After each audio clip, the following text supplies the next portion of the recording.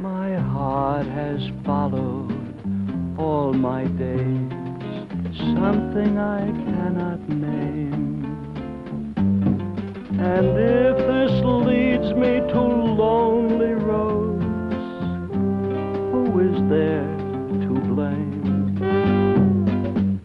Lonely, lonely, who knows what lonely means? A wanderer, a wanderer, a seeker after dreams.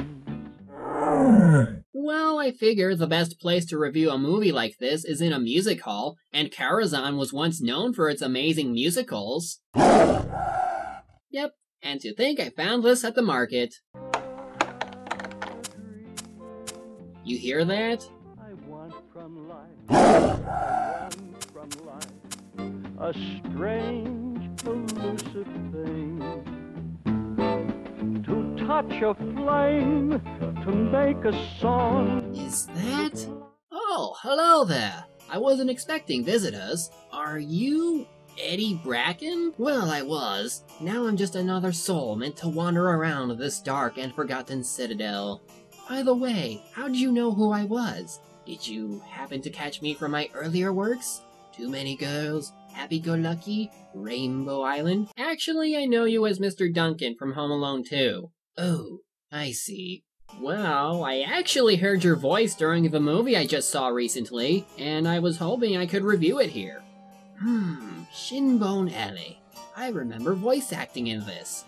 1971. Based off the Broadway musical in 1954 that I also took part in. Did you know this was all based off a comic strip series by Don Marquis? No, I didn't. Well, the comic strip was more on satire, really, but the concept was still the same. It was all about Archie and his many stories, alongside his best friend Mehitabel. Why, did you know that Mehitabel dreamt she was Cleopatra once? Oh, and of course, Archie had that unavoidable habit of typing all of his poems in lowercase, because he couldn't hold down the shift key. Had to hop on the typewriter, but couldn't capitalize. Though I wonder if he ever found the shift lock. You know, Eddie, I was going to review the movie adaptation to this whole thing. Maybe you want to join me? I'd love to. It's Isaac. Isaac the Media Hunter. Ah, I see. Well, no time to lose. Let's see, how did the movie go again? Well, wait, don't tell me. Okay, a little bit, but not too much. I kinda want to figure this out on my own. Tell you what, I'll just make this a short review and try to get your memories back. That would be swell. If there's anything I remember is that this was one story worth looking into. It wouldn't feel right to spoil every single detail. Fair enough.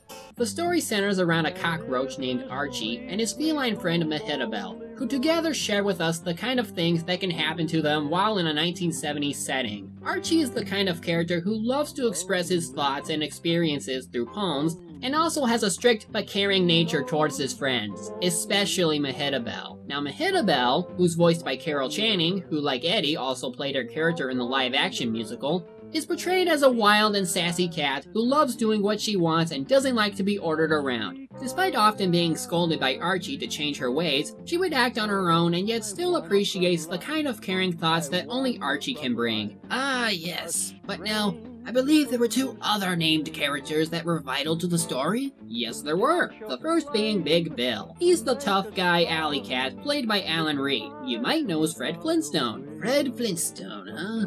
Yes, it was quite an experience working with such a legendary man. Anyway, Bill is essentially the big tough guy that will hit on any girl willing to hit on him back, and only cares about making love rather than invest in it. This is especially true as during the film, he would take her in and ended up dumping her not once, but twice. All enough to make Archie angry in so many ways. Listen, insect, don't call me father.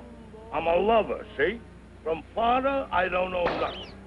Then there's Tyrone T. Tattersall, a Shakespearean stage cat appropriately voiced by John Carradine, who was also into Shakespeare. He desires to keep the spirit of Shakespeare's work alive the way it was meant to be shown, which of course conflicts with how others like Mehitabel see his work. Essentially, Tyrone is an example of someone who feels art should be represented as it is, unchanged, and follows up to its original standards. However, as Mehitabel would show him, art can be interpreted in many ways, and that standards don't have to be completely applied as long as it's enjoyable. Wherefore art thou, Romeo? Deny thy father and refuse thy name, and I'll no longer be a Capulet. Thou art thyself, though not a Montague. What's a Montague? What's a Montague? Through yonder window place, it is the east, and Juliet is the sun. It's almost like with that Archie fellow who does poems, I believe. Yes, he does. See, prior to being a cockroach, he was a human who felt pressured when doing his work. As a cockroach, he's free to do whatever he wants with his work, as long as he's given the freedom to express it. In the real world, people wish to express themselves, but can't due to budgets or people telling them what to do. So in a way, it's like he found that one thing that lets him do what he loves without anything holding him back. Leave a paper in the typewriter every night, and I will write your stories for you. I don't want any credit or any salary. All I ask is the right to create my immortal poetry. Though if I recall, he still answers up to his boss. He does, and what's interesting are the things he writes to him about. During the movie, there are moments where Archie takes the time to tell us about something that recently happened, like the moth to the flame and why he constantly goes towards the light. Have you ever seen the secret heart of a flame? How many creatures have ever seen the secret heart of a flame? What makes it more neat is the use of visual art along with the song lyrics that bring about this otherwise sad tale of why we do the things we do, including the moth. Though one scene in the movie where this is really used well is when Archie got so mad he decided to start a revolution against the humans, which, while a satire to how the racial demographic at the time were oppressed much like his kind, you gotta love the art style they use here. Set my blood to boiling, and I thought of all the massacre and slaughter of persecuted insects at the hands of cruel humans. And I cried aloud to heaven, and I knelt on all 6 legs and vowed a vow of vengeance.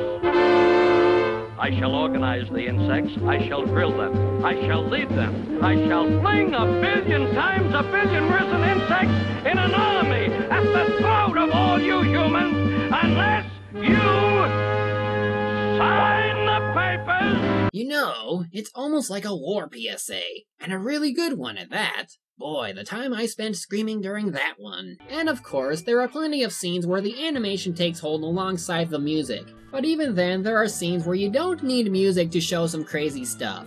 For instance, when Archie gets drunk and runs into some ladybugs. Well, just look. Pulsating, we're 3 ladybugs who ain't exactly ladies. We're 3 fancy dog cute men and 10 bugs. We're 3 ladybugs all looking for a man bug.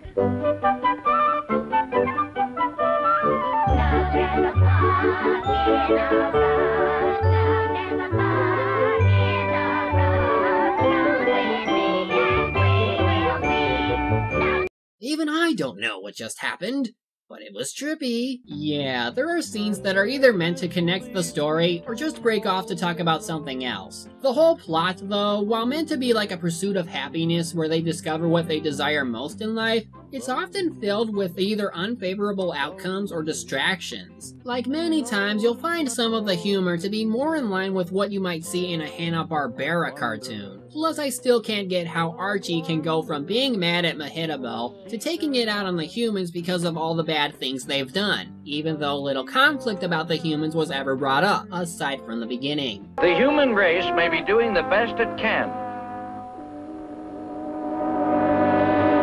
But that's an explanation, not an excuse.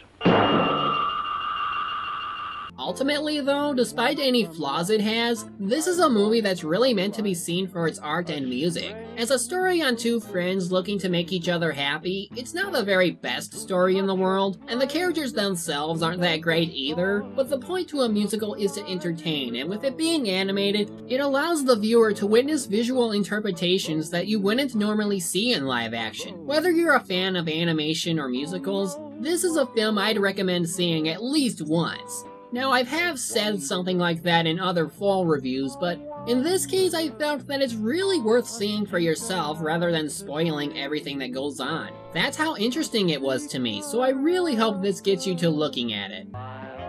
What's going on? Look! Up there! Hey! It's Shinbone Alley, being played by ghostly apparitions. Well, Isaac, it looks like it's my time to say goodbye. Time for me to move on. Move on? But you said you were stuck here. I was. But it seems you eased my soul by bringing to light a piece of work that I myself brought to light for another. I appreciate you trying to share your thoughts on this, and I can move on knowing that my work and Don's original piece can be thought of every now and then. With that, I feel at peace. Farewell, my friend, and remember, no matter how you go about your life, always have fun with expressing what you make.